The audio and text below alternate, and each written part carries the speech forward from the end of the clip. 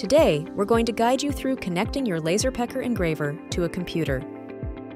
You have the option to use a USB-C cable or establish a wireless connection with a LaserPecker Bluetooth dongle, which is sold separately.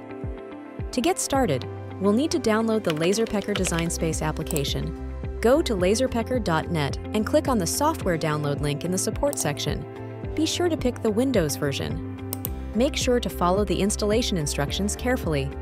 The software installation package includes a built-in USB driver and a Bluetooth driver installation package. Click the Install button on each one of them. We will start with the USB-C connection. Connect the USB-C cable from the LaserPecker to your computer's USB port. Once that's done, click the connection button on the top right of the software screen and select the correct USB port. If everything's right, you'll see the LaserPecker device connected. To connect wirelessly, simply plug your LaserPecker Bluetooth dongle to your computer. Click on the same connection button in the top right and choose the correct Bluetooth device. That's it. Your LaserPecker is now ready to use with your computer, wired or wirelessly.